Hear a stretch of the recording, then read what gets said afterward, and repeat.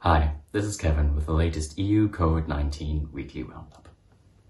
On Saturday, Brussels announced it would allow EU member states to take over 100% of the risk for emergency credits given to smaller companies.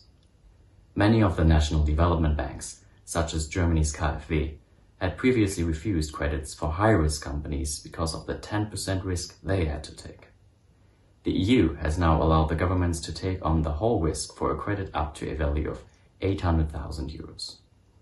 In a guest article for the weekend paper Welt am Sonntag, Commission President von der Leyen has called on member states to invest billions into the bloc's budget, dubbing it a Marshall Plan for Europe.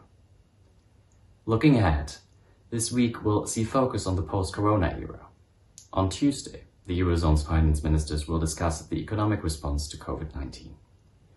On the agenda are 4 economic instruments: last week's proposed short-time work scheme, the potential deployment of credit lines under the European Stability Mechanism, the proposal by the European Investment Bank to mobilize 200 billion euros in guaranteed loans for companies, and finally, the establishment of a COVID-19 emergency fund within which the French and Dutch proposals are up for discussion.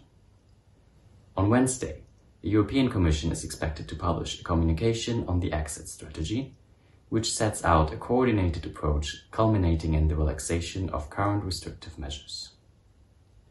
The plea for another parliamentary session before the 13th of May has been heard, with an extraordinary session now planned for the 16th and 17th of April in Brussels.